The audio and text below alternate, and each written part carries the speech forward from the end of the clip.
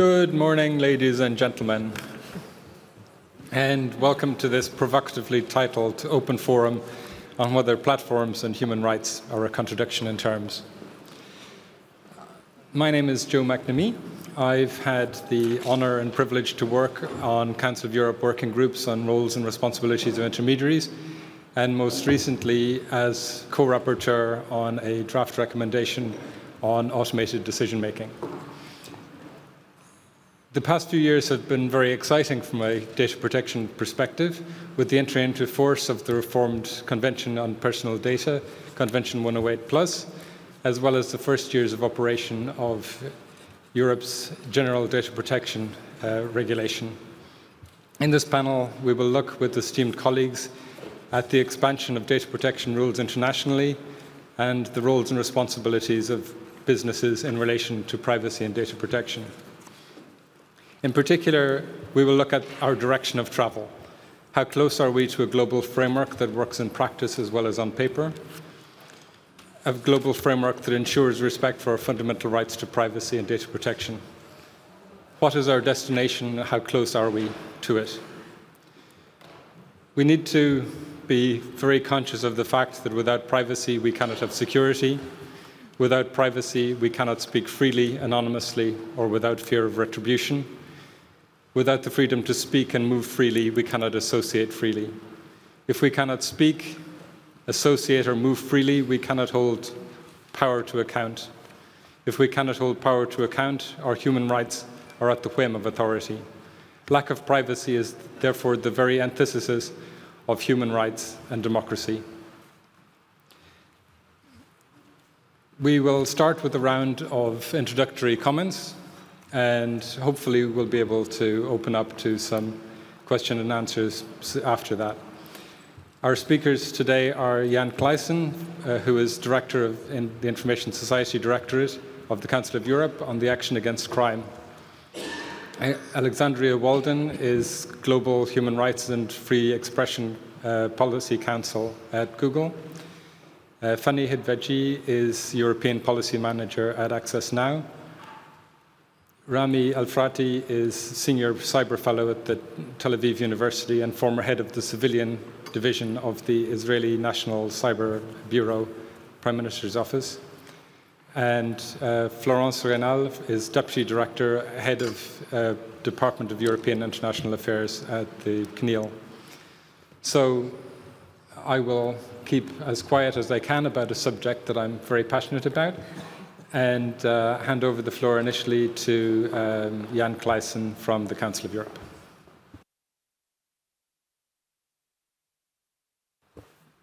Thank you very much. Good morning, everyone. In recent weeks, we've seen two very powerful statements, amongst others, on the issue that is the title of this session, human rights and digital platforms. One came from a person that we would normally associate with these issues, namely the United Nations Special Rapporteur, David Kay, who came out with a report very strongly pointing out that the respect for human rights on digital platforms left to be desired. The second statement came from someone we would not normally associate with these issues, a British actor by the name of Sacha Baron Cohen, who made a remarkable speech just a few days ago, which has been widely circulated, and I think deservedly so, on the internet and the social media. And for those of you that haven't seen either, or haven't read David Kay's report and haven't seen Sacha Baron Cohen, I would like to very much encourage you to do so. There was one phrase in the statement by Sacha Baron Cohen which struck me particularly, I must say, and which I would describe as debunking the myth that freedom of expression covers everything on social media. And I think he rightly pointed out that those that deny or justify the Holocaust on social media are not offering an academic point of view. They're preparing the next one. On this note, I'm sitting here representing the Council of Europe, which is an international organization especially founded to prevent the horrors of World War II from repeating themselves. Our founding fathers include Winston Churchill, Konrad Adenauer.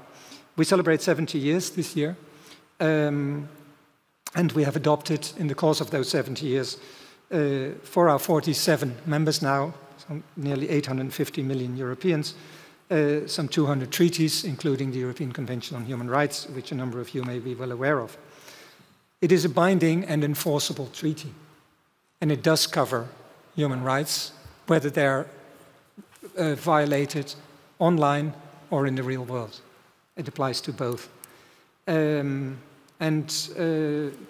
to the very nice booklet that we all received, the agenda for the 2020s, one of the opening statements by Vint Cerf, with whom I usually 100% agree, but in this case would like to differ slightly, because he points out that in the field of privacy and internet governance, we need enforceable treaties, but they're not yet there. There I would slightly disagree. These treaties do exist. On cybercrime, there is the Budapest Convention, which binds nearly 70 countries worldwide. It originated in the Council of Europe, but has grown far beyond Europe's borders. And last year, we were active with capacity building in the fight against cybercrime in more than 130 countries. On data protection, there is Convention 108, which you already mentioned. Convention 108 is a binding international treaty, enforceable by the parties to the treaty through a committee of the parties, which is called the TPD, and in which now also nearly 70 countries cooperate. There are nearly 60 parties, but more than those, more countries than parties already cooperate, preparing themselves for accession, which is about half the countries in the world that have data protection legislation at all. So there is a binding international treaty. And therefore, I would take this opportunity to urge all of you who have not yet, from countries that have not yet adhered to this treaty, which was, by the way, recently modernized with the input from civil society, with the input from academia and other international organizations, to consider cooperating with us or acceding to this treaty. And I'd like to close, in order not to abuse my speaking time, with a reflection. Law enforcement and data protection.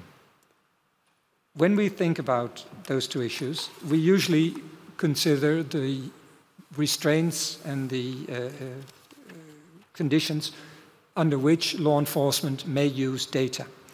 And this is, for instance, an issue that is being discussed at the moment in Strasbourg when we speak about a protocol on cloud evidence to enable law enforcement to have easier and quicker access to evidence held in the cloud, because nowadays most cybercrimes go unpunished. There is virtually impunity. I think one case in not even a million actually leads to a conviction. However, there's another issue regarding criminal law and data protection. Our societies, and I speak in perhaps the privileged position here in the Council of Europe as someone who's responsible both for freedom of expression and fight against crime in our member states, our societies criminalize behavior that seriously harms individuals or society. Is it therefore perhaps not time to start considering whether those that deliberately breach data protection regulations, that deliberately sell or violate privacy provisions, whether those people should not be held also criminally responsible? I'd leave it with this question, and I thank you very much for your attention. That's a very interesting final question. I hope we come back to it in the discussion later. Next we have Alexandria Walden from Google.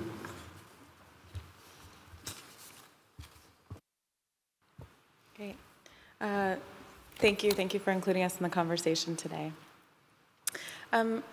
My expertise is in human rights, and I come from a background of doing civil and human rights and social justice issues, and I bring that work and that experience to what I do at the company. And so while there are thousands of people who work on privacy every day, my remit is to look at how we approach human rights across the business. So I just wanted to back up a little bit and talk about how Google approaches human rights. From our perspective, we believe in technology's power and potential to have a profound effect and positive impact on the world. In everything that we do, we're guided by internationally recognized human rights standards, and we're committed to respecting the rights enumerated in the Universal Declaration of Human Rights and its implementing treaties. An important part of that for us is the UN Guiding Principles on Business and Human Rights and the Global Network Initiative Principles. That informs the way in which we operationalize these commitments across our business.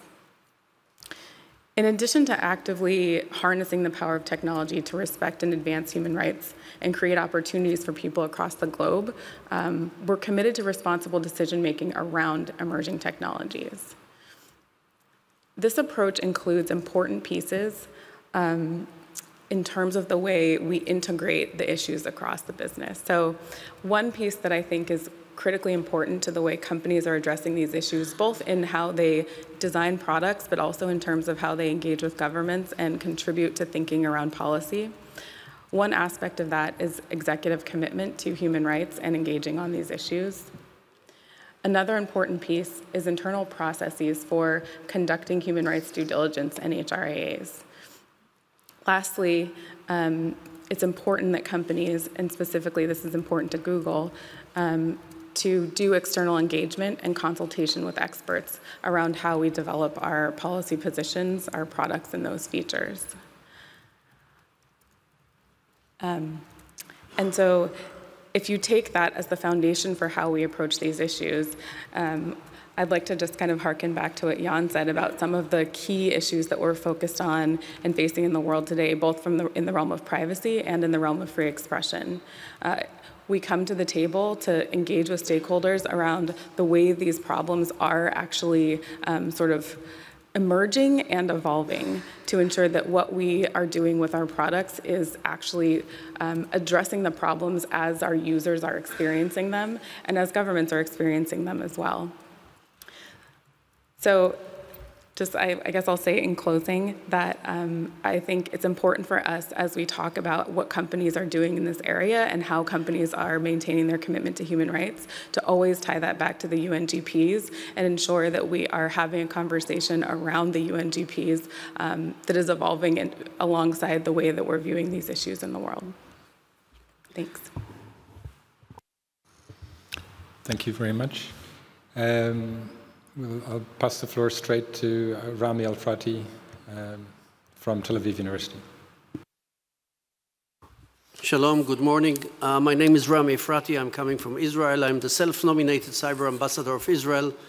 And since I don't know how many of you have been to Israel, I would just like you to raise your hands if you visited Israel, because I'm going excellent. So while speaking about privacy, whenever you are coming to Israel, the first thing that you find is while coming to any supermarket or any movie, cinema, you find somebody, a guard, looking at your basket or looking at your clothes or looking at you in order to find out whether you're a terrorist or not. So I would like to discuss very quickly and very briefly the main question, which is what is the right for privacy and data protection way? Is it also valid while we are speaking of terrorism activities? And what is the right way to communicate with the digital platforms? Just to make it very, very clear, in Israel we have two main organizations dealing with cyber and privacy. One is the Privacy Authority. The second one is the Israeli National Cyber Authority. It goes together. Speaking about privacy cannot be done unless you are dealing very well with the cyber as well. And therefore, we also decided, the government of the State of Israel decided to start up also with what is called a cyber law, because without a cyber law, taking in care also this privacy issues, we believe that you cannot work in the right way. We are looking at ourselves as a leading country, both in cyber but also in privacy.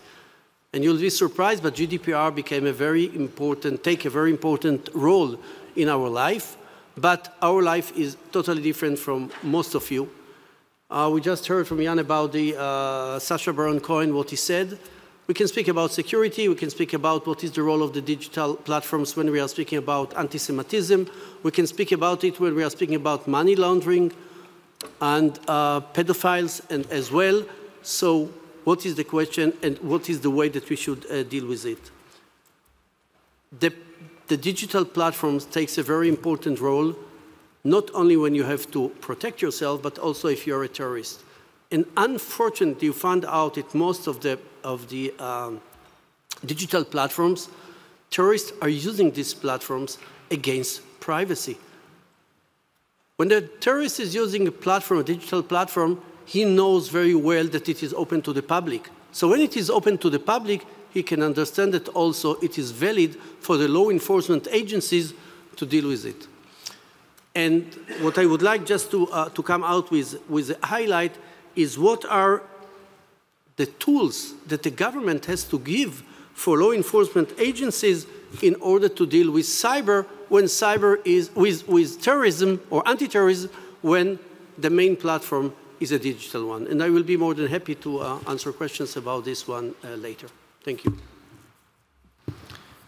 We have some very well-behaved panelists who are staying well within their time. It's great. That's not to put pressure on Fanny. And Fanny and Veggie from Access Now. Thank you very much. I'll behave too. Thank you very much for being here. My name is Fanny. I'm the European Policy Manager of Access Now. Access Now is a global human rights organization. We work at the intersection of human rights and technology. So we're engaging on topics like privacy and data protection, freedom of expression, artificial intelligence, cybersecurity, and more. So this panel couldn't be more timely for us. And I'm based in Brussels, and one of our key topics has been in the past few years the adoption of the General Data Protection Regulation, and my colleagues work on it, so I'm really glad that the panelists are addressing that topic. Going back to the title of the session for a second, and contractual terms. In our view, contractual terms are not enough to provide adequate prevention, mitigation, protection, and redress, even for normal uses of platforms and services like Facebook, for instance, much less in the event of misuse and abuse. We need incentives and we need business models that respect human rights. Companies have the responsibility both to know about the impact of their products and services on human rights by conducting due diligence and working with outside stakeholders, but also to demonstrate that they are taking meaningful measures to prevent and mitigate these adverse effects.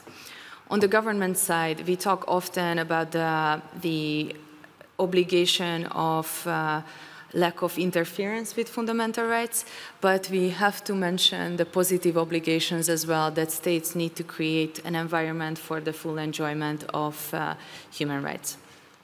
This panel focuses on business models of platforms mostly, but when we mention human rights and companies, we must also account for different types of violations. So I want to highlight that companies such as the NSO Group and the hacking team make it possible for repressive regimes to target those who oppose them in order to stifle dissent. The covert nature of targeted spyware makes in the tool of choice for authoritarians. We see the role, on the other hand, of the big companies taking actions like the WhatsApp litigation that they brought in the Court of California.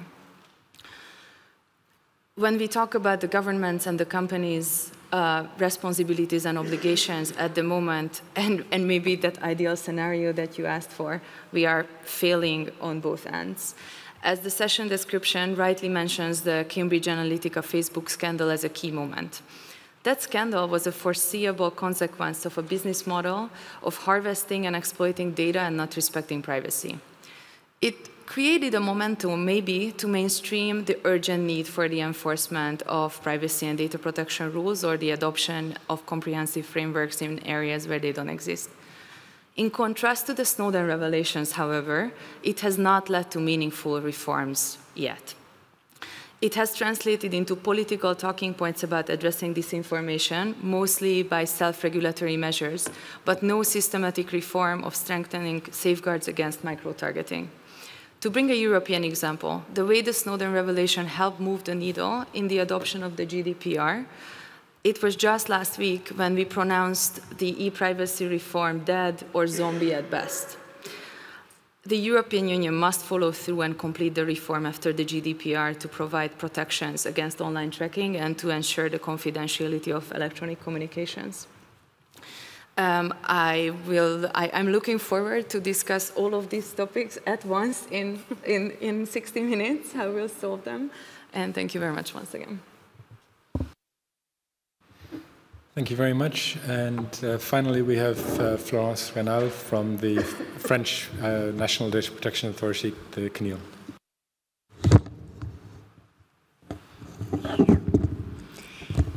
Hello, everybody. I'm Florence Renal. I'm working for the CNIL.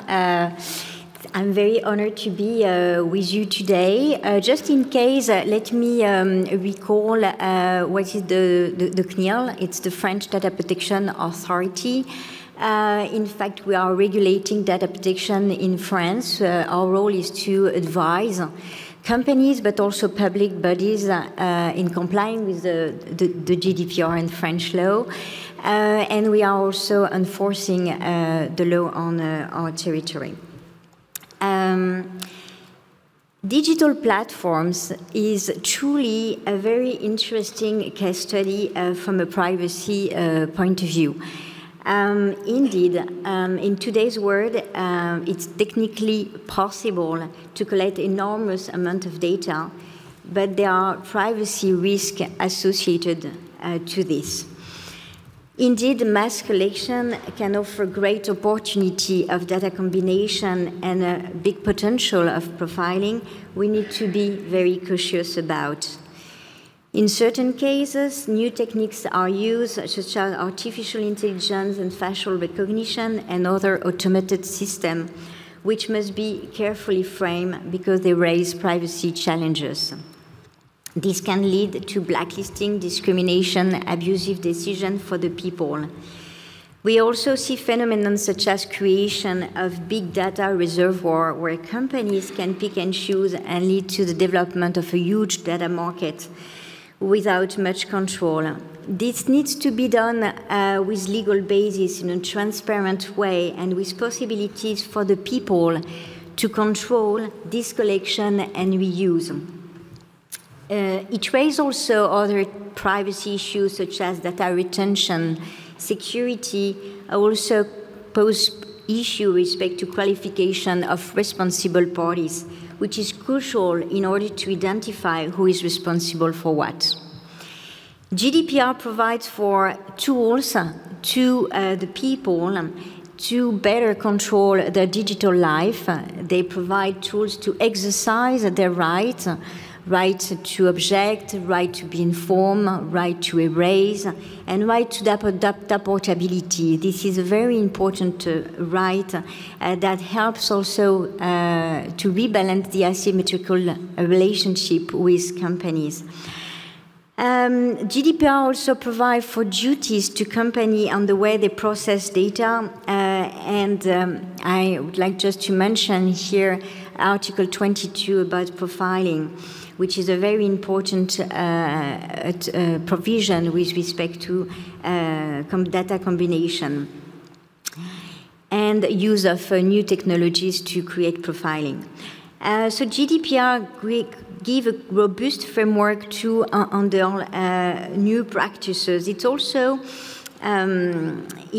provide a way for digital platform, but more generally public bodies and companies to develop policies that also correspond to expectation for users on their privacy, and at the end also can become good for the business in order to provide trust to the customers and at the end have a good business model. With respect to all those type of processing that we see happening, we are issuing guidelines and tools to accompany business in order to comply with the GDPR. For example, recently we have developed a DPIA tool that can really being seen as a success, as a tool, as a compliance tool. And we are also doing some enforcement action. Maybe you have seen some action with respect to Facebook and Google with respect to data combination, lack of transparency, but also other platforms such as BlaBlaCar and dating website where we found out security, transparency, consent issues. There is also an important factor linked to the geography of some of these platforms and big internet operators that are not necessarily located in the EU, and where data are transferred abroad and stored and reused abroad. And on this case, GDPR brings also a very clear policy message with Article 3 and the territorial scope of the GDPR. To summarize this is, if you do business in the EU, you must respect EU rules, either because the company is established in the EU or because the business is targeting the EU markets.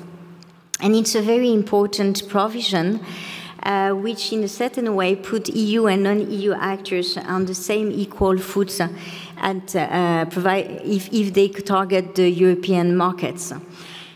EDPB, so it's the legal body at the European Union gathering the 28 data protection authorities, have recently issued some important guidelines with respect to this territorial scope. But we need to go further than that. We need to be more ambitious because those global issues are in fact need also global solution. In that line, we truly support Convention 108 Plus as a possible instrument to resolve conflict of laws and to offer a common solution. As Jan said, it's the only binding instrument that exists today at regional level, and that is open to third countries, so it can really be seen as an international instrument and not only as a regional instrument, covering both public and private sector and also intelligence processing, which is very important, as we've seen that today, also with adequacy decision taken by the Commission. It's really well articulated with the GDPR, and it creates a great forum of cooperation between data protection authorities and government at international level. Going back to the title, contradiction in terms, we really think that we can have a kind of a win-win situation where privacy is good for business because it's good for people. Privacy should be seen as a chance, an opportunity also to create trust and to improve the quality of services, because at the end, again, it respects the expectation of user and privacy and their fundamental rights. So just to finish, we think that we can have a common interest to avoid contradiction. Thank you very much. One of the questions that we were asked to consider in preparing this panel was, what should governments do? And I think we had the full range of possibilities proposed by our 5 speakers.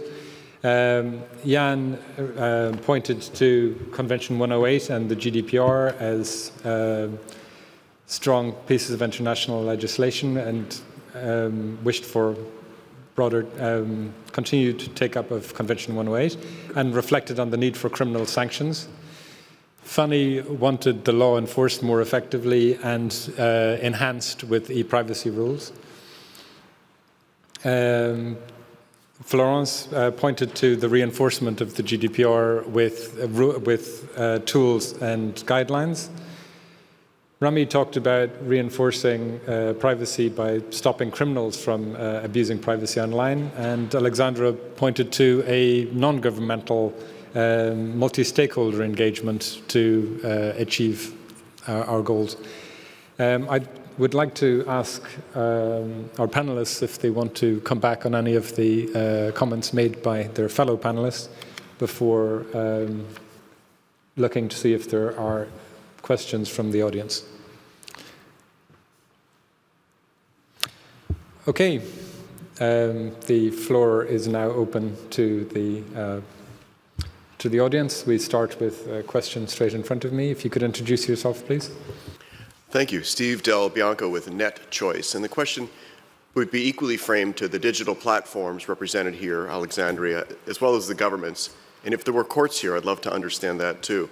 When platforms adopt the UN Declaration of Human Rights, how shall a platform balance two rights that are in conflict with each other? And the example I would give you is the right to be forgotten, which is sort of an exercise of the 12th human right principle with respect to privacy, against number 19, which says that humans have the rights to seek and receive information and ideas through any media. So I seek to know whether to lend money to an individual, but that individual is using the right to be forgotten to deny me the ability to know that they've been bankrupt, or a doctor whose license is revoked, or a child care provider who's had a criminal conviction. You get my drift. I'm trying to come up with an example and ask for help on how to balance human rights that are in conflict. Thank you. I think I'd be interested in Alexandria coming back on that, and in particular, whether you think it's likely that Google would choose to impose a decision on the right to be forgotten in cases where somebody would be harmed because they didn't have a proportionate right to ask for the right to be forgotten in the first place. Google needs to impose or to de-index or de-link content in situations where it would be unfair on the individual to have certain search results come up. And a harm that the gentleman just described would not be compatible with that. So do you see a challenge in that for you? Well, as with all things in human rights, there are oftentimes not simple answers or solutions, especially when rights are or appear to be in tension. But I think that's a little bit about the beauty of the UN guiding principles on human rights. They refer back to the government's duty to protect human rights, and they refer to a company's responsibility to respect. And so ultimately, what it does is point out that certainly there are actions that government should take, and companies have to think about how they respect the law in the countries where they do business. And then in addition, companies have to do their own balancing, their own human rights due diligence to understand how their products are actually operating in the real world, and are there ways we should be thinking about how we design our products and the features that they include to ensure that the way that users are engaging with them can enable them to have choice and control so that we can be rights respecting on the company side. But all of that requires both on the government side for them to have strong rule of law and clarity, and for them to respect human rights, and for companies to do it as well. And then we can sort of work together to deal with these issues. I think it has been interesting to see what's happened in Europe around the right to be forgotten. Google did challenge we have a long history of challenging that issue in court. And when it became clear that that was going to be the law of the land for Europe, we respect the rule of law and have complied and created an ornate way that we comply with the law and allow users to appeal directly to us as part of that mechanism. So I do think it is where these issues are most challenging, it requires there to be significant multi-stakeholder dialogue with governments, companies, and civil society all at the table. I'm going to force myself not to comment because it's a subject that I'm very passionate about. Do we have... Oh, we have... I'll 1, 2, 3... Okay, we'll take them in the order going that way, and then Rami. Good morning. My name's Biban Kedron. I'm from the House of Lords in the UK, where I sit as an independent. I'm just interested to hear the panel's views about the failure to uphold children's rights in online situations, not least the fact that a child is a person under the age of 18, and we have a de facto age of adulthood online of 13 based on a sort of a piece of very old-fashioned law in the US, COPPA. And so I'd really like to know how you imagine that children's rights could be normatively observed by the platforms. And I should declare an interest just in that we're currently undertaking a general comment on the Convention of the Rights of the Child for the digital world. Thank you. That's a very interesting question. I look forward to the answers. There were 2 further questions behind you and further back. Yeah, thank you. Alexander Malkevich from the Civic Chamber of Russian Federation. I want to mention the problem about censorship on the big social networks such as Facebook, Twitter, and Google. You know that the moderators perform extensive blogs or even delete accounts where their owners are just trying to express their political views. And how can we demand from the Facebook, from Google, from Twitter, just to publish the relevant stop lists of words which are forbidden to use on these platforms, and in general put an end to politically based censorship? Thank you very much. And next in line, and then Rami. Wolfgang Benedek, University of Graz. My question would be a good follow-up to the previous one. I wanted to have your views on the recent Klawischnik case versus Facebook of the European Court of Justice, according to which harmful content on reputation, hate speech, has to be removed, and even equivalent content, and this on a worldwide scale.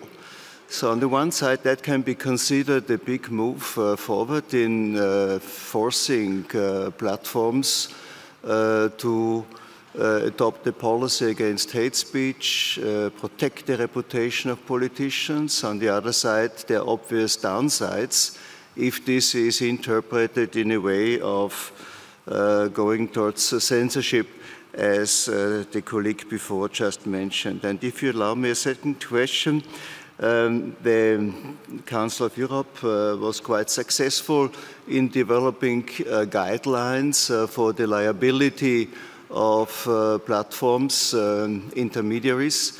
My question would be, how is the process of implementation of these guidelines being monitored? Is there any form of monitoring possible? Thank you.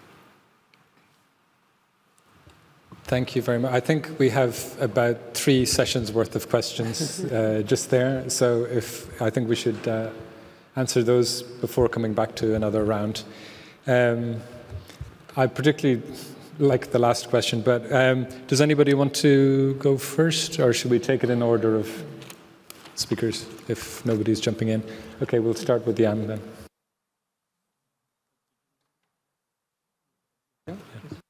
I just wanted to refer for your question, which I think was excellent. It's all a question of norms. Should we like to forget the Holocaust, or to let it go? Or maybe we would like to delete the picture of a child who was abused. Should we look at a terrorist who made his will on the digital platform and influence hundreds of other people who are going to kill any one of us. 80 people were killed in Nice, France, by a truck driver who was influenced by this. So first of all, it is a question of norms that I know it's easy to talk about it, not easy to come with an idea. I believe that the most important way to deal with Facebook, Google, and other is to try and come out together with agreed norms in order to try and come out with the solution how to do it. Meaning, if you want to delete something, which is, you have the right not to do it as well, let's come with the norms together with this organization. If you will do it only by a regulation, by law, or by somebody in any country, it will never work. We have to team and work together. I think this is the best way that at least I found out when I started to deal with these companies on cyber and other things. Because when you're dealing with a terrorist, the same question is coming also for the digital platform. Are we dealing with the content, or are we dealing with to make sure that it's a sanitized network? So this is what I can say on that side. Jan? Thank you very much. Perhaps 10 seconds per question, given the time. First of all, on the balancing of the rights by platforms, I would like to point out that there are, of course, standards. There are legal standards. There's clear case law, and in the end, it will be for a court to decide if there is a dispute. Children's rights, I fully agree. There is much that needs to be done. Censorship on social platforms, political propaganda. One answer could be also to, for government certainly, to promote much more public service internet, so that citizens would also be able to rely on quality journalism, investigative journalism on the internet, supported by our governments. Harmful content to be removed, a case by the ECJ. You raised the question there of censorship, but if it's the implementation of a court judgment, in this case an international tribunal, I think that is a guarantee, at least the judgment, that it is not just unwarranted censorship. As to the necessity to remove certain content, I would again refer to the speech of Sacha Baron Cohen. On the liability of platforms, the guidelines, they are being assessed at committee level, but also very much being considered by the European Court of Human Rights, and I would expect there will be cases where this recommendation will be, or these guidelines will be brought up as a source of the rule of law. Thank you. Florence and then Fanny. Thank you, Joe. I will react on the question related to the children, because we think that it's a very, very important topic. Under the GDPR, there are specific provisions with respect to consent given by the children and processing of their personal data that is linked to a certain age that needs to be defined at national level, but showing that there is for sure a maturity aspect very important on that. We have done huge work at the CNIL level on children rights, but also at international level with the International Conference of Privacy Commissioners. We have done, for example, some analysis about the different legislation and the exercise of rights. And we have done also a kind of reference model for the community of education, of in a certain way, train the trainer material in order to help people in contact with the kids to make them aware of their rights. It raised a lot of issues. It raised an issue with respect to the scope of exercise of the rights by the kids and the children. How far, what kind of right could they precisely exercise? It raised also a question about the role of data protection authorities and whether or not they can handle complaints by kids and at which age, and also the problem of verification, mechanism to verify the age and how companies can put that into practice. And we definitely think that there is a huge work done by other international organizations like OECD and Council of Europe and the UN that we are trying to follow as much as possible. And we hope that we will be able to influence the discussion at UN level in order to better frame the exercise of rights on the digital environment by the children.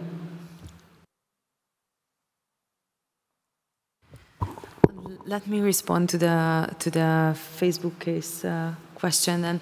And so I know it's quite well known, but maybe it's worthwhile to offer a little bit of context for the people who have not read that case, just so they know what is it about. Because as a starting point, it's not about hate speech, but defamation. And so the case started back in 2016 when a Facebook user posted an article featuring the photo of this very well-known Austrian politician and used slurs like that she's a corrupt oaf, a lousy traitor, and member of a fascist party.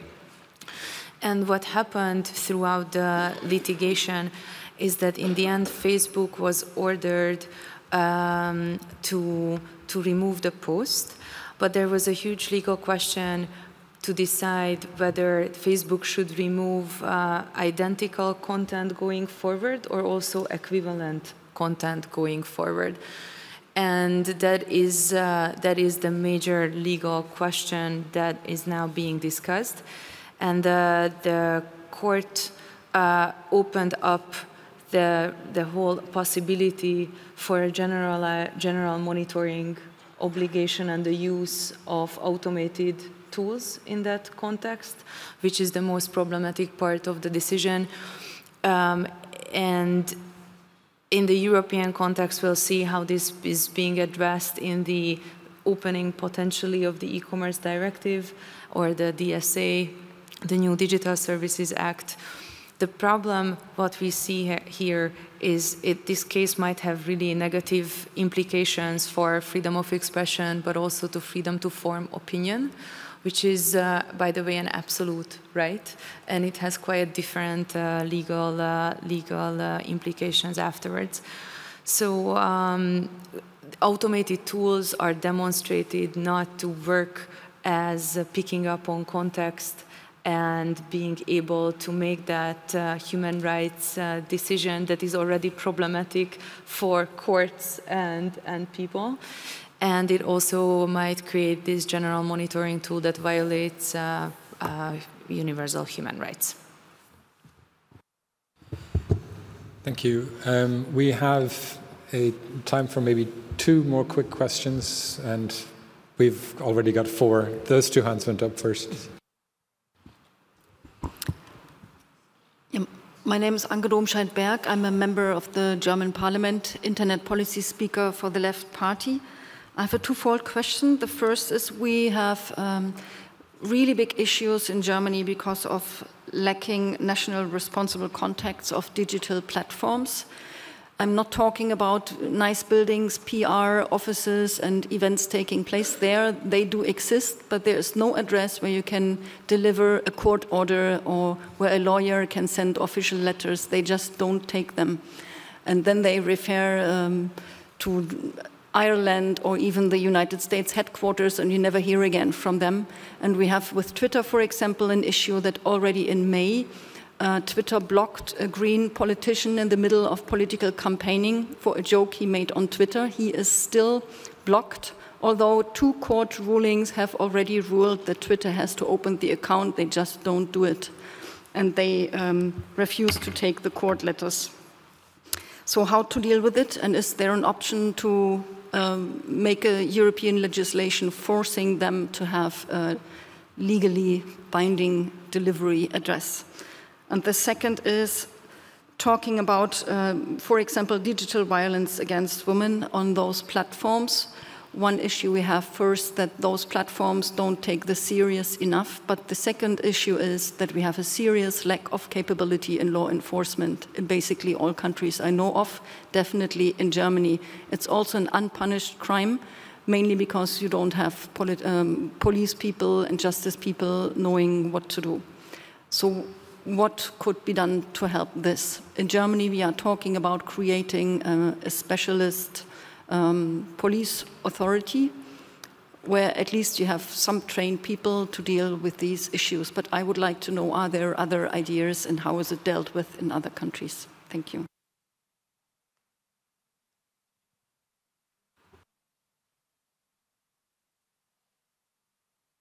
Yeah, okay.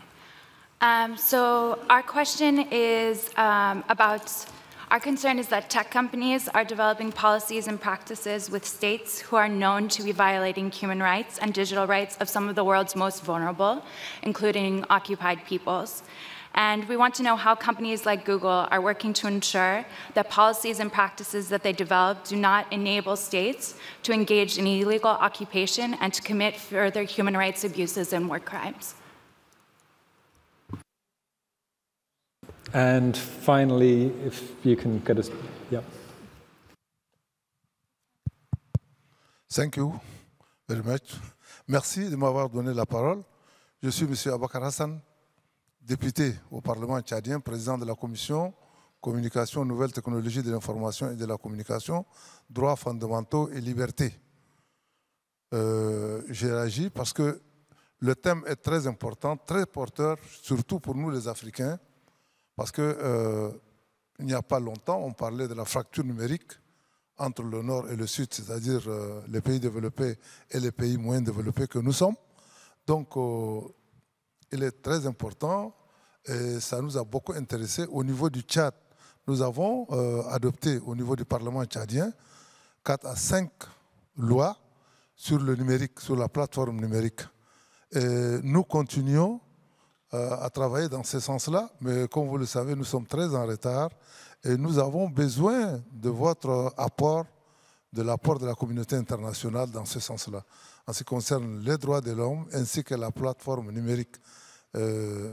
Ma question, c'est juste pour dire qu'il n'y a pas une traduction en français, mais j'aimerais bien que les textes des différents panélistes soient traduits en français pour que nous puissions les avoir, les comprendre et au besoin les appliquer chez nous.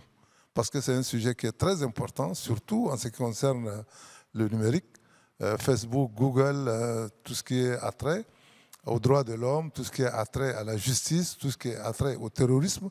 J'ai écouté l'intervention du panéliste israélien sur le terrorisme. C'est quelque chose de très important qui m'intéresse parce que mon pays fait face actuellement au terrorisme Boko Haram dans le lac Tchad.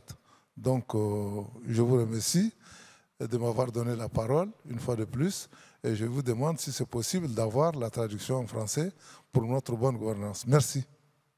Okay, thank you very much. The last intervention, for those of you who have made the terrible life choice of not learning French, that was a request for translations of the interventions of our excellent panelists in order to help decision-making in Chad, who are working on a legal framework and feel, the speaker said, that they're somewhat delayed in addressing these challenges.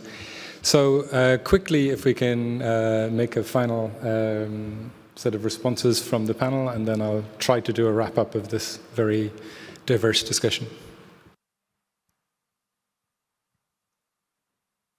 Working our way back down from this end now. So I'll address a few of the questions that came up. With respect to enabling states to commit war crimes, I think that gets back to what I was saying in the first instance with respect to the Universal Declaration and the UN Guiding Principles and companies embedding, really figuring out how to operationalize those commitments in ways that allow them to do due diligence across their business, both in how they respond to law enforcement requests, but also with respect to how they launch products and who they sell them to. On the topic of digital violence against women, I can tell you that platforms do take this issue seriously. At Google, we have a variety of policies and products that seek to address some of the ways that these harms can manifest. It's certainly not a panacea, but we do have policies that prohibit our policy against hate on YouTube includes gender and gender identity, and so that means that when someone is inciting hatred based on that protected characteristic, content is removed on that basis. We also have a policy against harassment, and that includes when, that's focused on when the content is based on an individual, a threat to an individual. And we've been clear that actually we're evaluating that policy currently to see if there is a need for revision and to tighten it up. And then lastly, I just wanted to, I had some comments on the gentleman who raised censorship issues. I just wanted to clarify that certainly companies, we are committed to freedom of expression, especially in the way that that is articulated in Article 19. There is a freedom of expression, and there are legitimate restrictions on that right. And so we ensure that we are following the way that the law is playing out with respect to freedom of expression, where we are doing business, that we understand how the courts work, what rule of law looks like in a given country, so that we can understand how we operate there. That's with regard to how we respect the law, but we also have policies in place to ensure that our users understand our policies. We have to be clear about those. We have to have appeal mechanisms in place. And then lastly, we need to be transparent about what we remove, both with respect to government requests to remove content and with respect to what we remove under our own policies. Thank you. As a wrap-up, I just wanted to highlight how there's an overarching demand for all of these rights implications, whether it's privacy and data protection, to be addressed in a systematic way, because it is a business model question, an underlying core question. And whether it's competition and market, surveillance, export controls, measures, content governance, including moderation, but also the curation and the design, we need to ensure that the companies follow human rights norms. In a predictable way. Yes. Well, very, very quickly, because I know that we are late. Just to answer to your question, but it will not be a full answer because it will be just on the GDPR aspects, so on data protection, not necessarily on removal of harmful content. The GDPR organizes a coordinated manner to answer to infringement of the GDPR on the EU territory around the lead DPA that is instructing the case in coordination with the other data protection authority. It's called the one-stop shop system. Right now we are practicing it, but for the companies that are established in the EU, have establishment in the EU, we have a system of cooperation among ourselves in order to instruct the violation, the infringement, and to sanction them. We'll see. We are in the practice. We are putting that in practice right now.